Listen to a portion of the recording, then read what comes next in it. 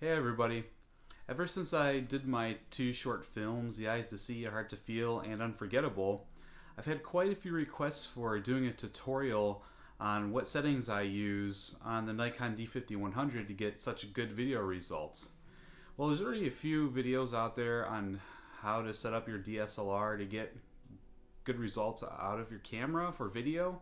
So this is going to be tailored specifically for the D5100, especially since it's a little bit different because you don't have full manual controls on your video settings.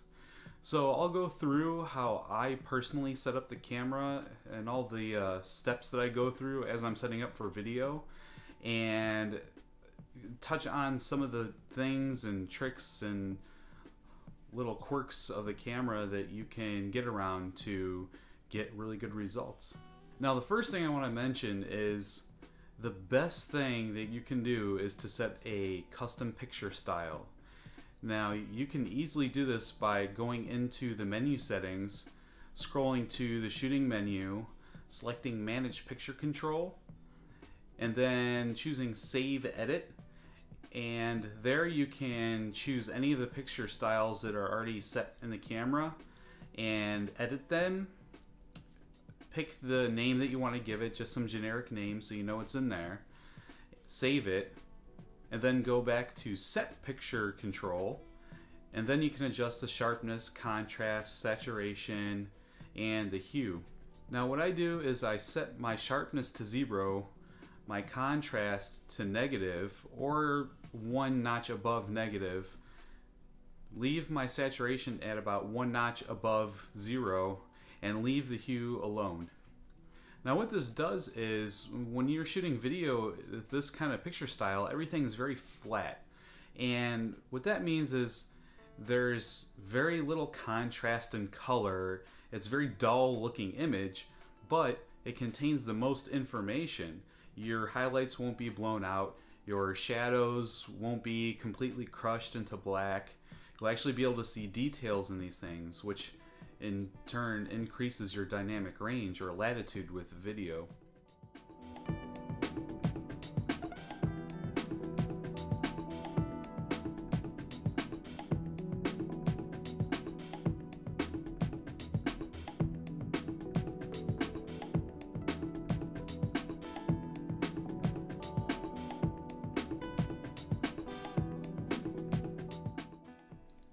Now when you have this, when you go to edit your video in your editing software, you have all this detail that you can bring out even more and add the things that you reduced in your picture style, such as the contrast and sharpness. So, even though in your picture style you're bringing these things down, you can always add them in your editing software, but retain all that information. So you can still have great looking detail but still have the same kind of contrast and sharpness as you would if, say, you set it to vivid.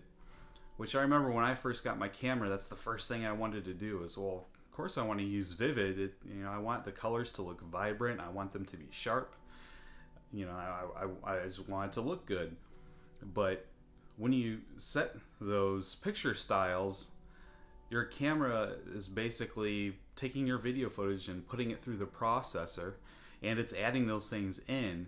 And it's kind of like shooting JPEG, where it takes all those things and it kind of, you'll hear the term baked in, and you're permanently altering your video footage with these settings in if you set your camera to do processor work.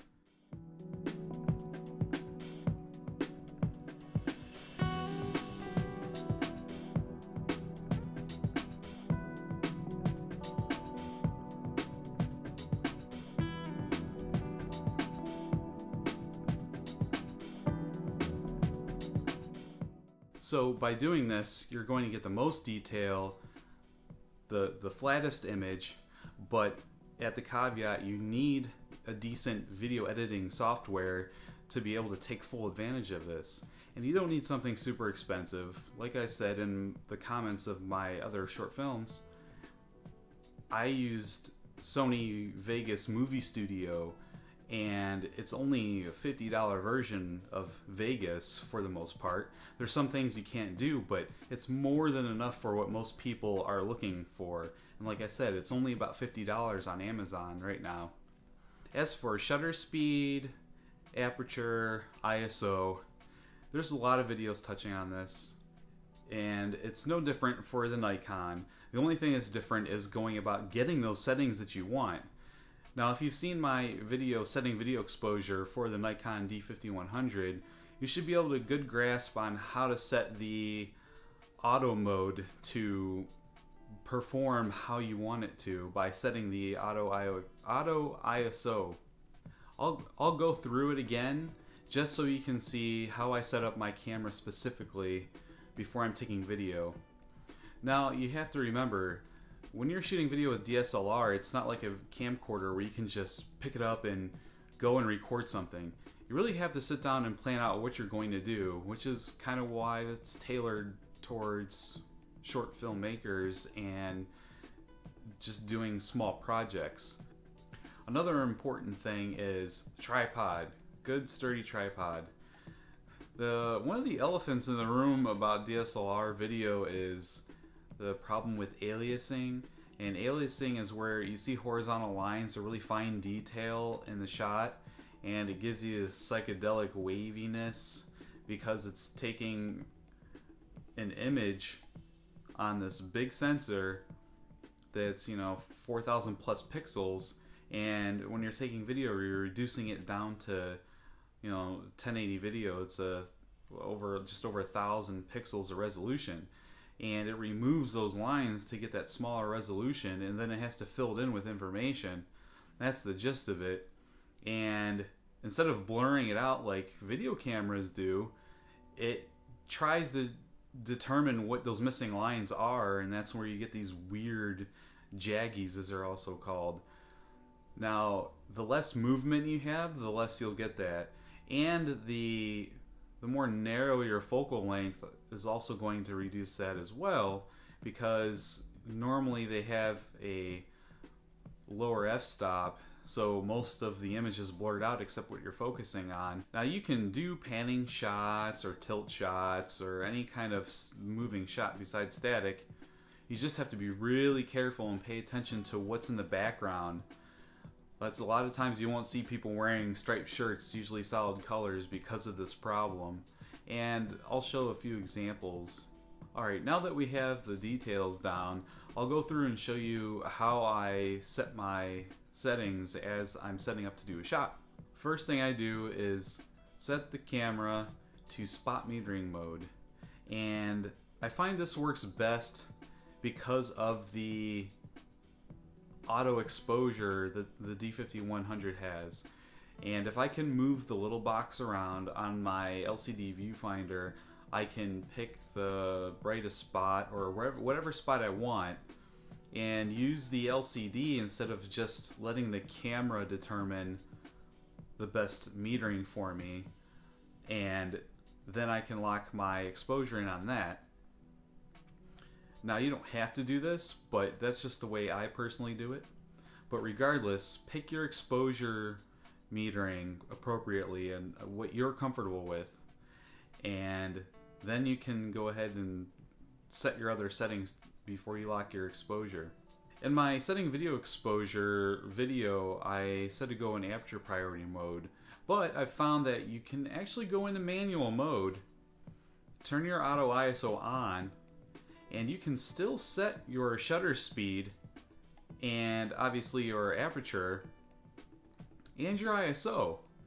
You just have to keep in mind that the camera is always going to adjust one or the other, as in the shutter speed or ISO, to properly auto expose whatever's in your shot.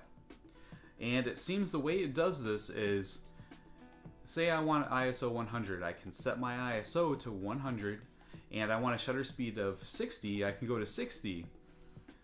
Now, the first thing it's going to do is adjust the shutter speed, and then it's going to change the ISO. So if I have an ISO of 100 and a shutter speed of 60, it's going, and I'm in a bright situation like outdoors or shooting a reflection in the water or a snowy background, it's going to turn my shutter speed up as high as it has to get the proper exposure. Now, the only way to combat this is to use a neutral density filter. And that's what the pros use to get the exposure they want, especially at high f-stop numbers, or I should say low f-stop numbers, in the outdoors, is by using a neutral density filter. Now, there's what they call the 180 degree rule, and what this is setting your shutter speed to approximately twice of what your frames per second is. So typically you're going to use 1/50th of a second and 1/60th of a second, and this is supposed to give the best filmic look, and in general I've noticed it does. But you can break the rules, especially if in your scene there's very little movement, everything's mostly static, and everything that's not static is fairly slow, and it'll still look okay. And these are one of those things you should experiment with, because that's the only real way you're going to learn on how your camera responds. Next is manual focus. I don't ever use autofocus. I'm always using manual focus. And again, when you have static shots and you've got the camera set on a tripod, this isn't a problem. And if you're going to be changing distances from your subject or object or whatever it happens to be, then you're going to have to keep that in mind when you set your aperture, or just you're going to have to adjust the focus as you move closer or further away. You know, like I said, you have to keep these things in mind. Autofocus is basically useless in video mode. Not only is it noisy, but it's very slow. The DSLRs just aren't made to work like a camcorder where you can just follow whatever around and it's basically set to infinity and it always has everything in focus and it autofocuses really fast. You're just not going to get that. So you have to keep that in mind when you're setting up your shots. So after I've set my metering and my exposure and have locked it in and I've focused on my subject, then the rest is just all basics. There is another piece of equipment that I absolutely love to use, and I think everybody should have one, is a circular polarizing filter. Not only does it richen the colors when you're outside, and actually not just outside, I've noticed it works pretty much anywhere there's sunlight, and it's stronger when the sun's above you, but it still works even when it's not. It's just not as effective. But you can also get more dynamic range. You can get more details. And this is the trick too, especially in really bright outdoor scenes, to get the clouds to really jump out at you and without blowing out the highlights, especially in the sky, and still be able to properly expose everything else. And it just works beautifully. I think everybody should try at least once to use a polarizing filter to see just how big of a difference it does. Now, the last thing I'll mention is, it's kind of obvious, but it's still worth mentioning, is lenses. Obviously, the better the lens, the better your image quality is going to be. But you don't have to spend $1,000+ to get really good images. And one of my favorites is the 35mm f1.8G Nikon lens. It's only $200 on Amazon right now, and that's mainly what I used in Unforgettable, and it just puts out some amazing quality footage. Now there's other lenses out there too, like the one I'm using right now is a Tokina 11-16, and I love this lens. You have to be a little creative on how you use it because everything appears so small because it's such a wide angle. But it's absolutely beautiful. And I mean, there's such a large selection of lenses out there, and that's one of the things you should try to do, is at least get a faster lens because it'll let more light in and you'll have less problems with indoor shooting. but start working with different angles, such as this wide angle lens or a macro lens or just a telephoto lens. There's pretty much there's a lot of selections out there, and you're going to eventually want to step up, but obviously that only comes after you get used to the kit lens. So hopefully this video will help you improve on the quality of your videos, and you'll want to start stepping up to some better lenses and have more fun and get more excited, because once you start being able to get better video quality out of the camera, then you're just going to keep getting more and more inspired. Just look at some of my older videos, and there was a big difference between then and now. They just plain sucked. And now they're okay now. So yeah, just try these things and experiment. Just don't be afraid to get into the camera and change the settings. You're not gonna break it. So there you go. Those are the settings I use, how I set up my camera, and I hope it's as useful for you. Thanks for watching and have fun.